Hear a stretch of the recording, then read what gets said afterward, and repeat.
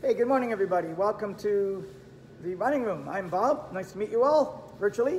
I am here getting ready to go out for my Sunday morning workout.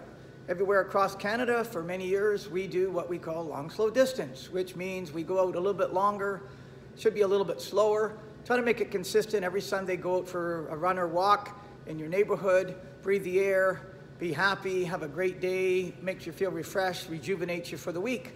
Today we have the following groups going out in a pre-COVID world, anywhere you want. We have a Learn to Run today doing 4 sets of 5 and 1. We have our 5K group doing 3 sets of 10 and 1. We have our 10K group doing 6K steady run, and our half marathon and marathon group doing 12K, doing 10 and 1s, 10-minute run, 1 walk. A tough thing to handle right now, I think, for a lot of people is motivation. How do you keep motivated? It's a challenging environment, no events going on, but we can still do it, so keep motivated, but keep going out. Sunday is a good way to motivate you every Sunday, even look forward to that workout.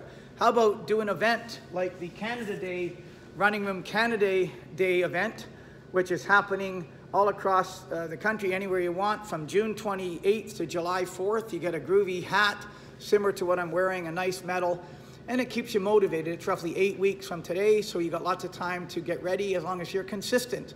Another way to keep motivated, maybe get yourself a new pair of shoes. I find when I get a new pair of shoes like this one, my feet feel great. Your feet are the most important, or your shoes are the most important equipment you wear when you run or walk. So you got to have a good pair of shoes, and they got to be replaced every 500 to 700K, depending on the person.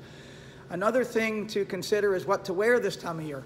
I'm wearing a lightweight vest, which is very breathable and lightweight. It keeps the wind out, and I often carry a light pair of gloves because my hands get cold, and this one has a little mitt that goes over top to keep the wind out. I carry these all the time, even on a warmish day, because I find my hands, for example, get cold easy.